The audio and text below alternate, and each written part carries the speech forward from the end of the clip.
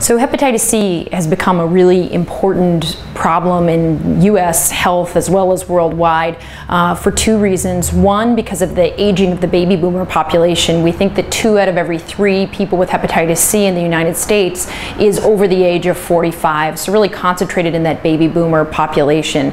So as they age, the hepatitis C has had time to do damage to the liver, and now we're really starting to see some of the end-stage complications of hepatitis C, many times in people who never knew they had hepatitis C at all.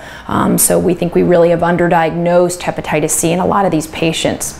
When you add in HIV, which there is a fair amount of HIV and hepatitis C co-infection due to shared routes of transmission, so both injection drug use and sexual transmission through men having sex with men, we know that HIV and hepatitis C really can have a deadly synergy together.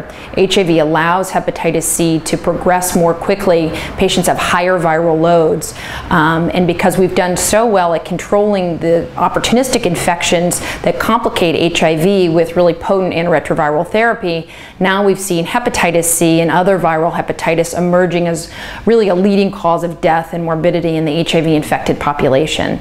I think it also creates a real opportunity, though, because hepatitis C, unlike HIV at this point in time, can be cured with therapies. So if we can diagnose people and get them to care before they've sustained really serious liver damage, this is something that we can address, treat, and in many cases cure.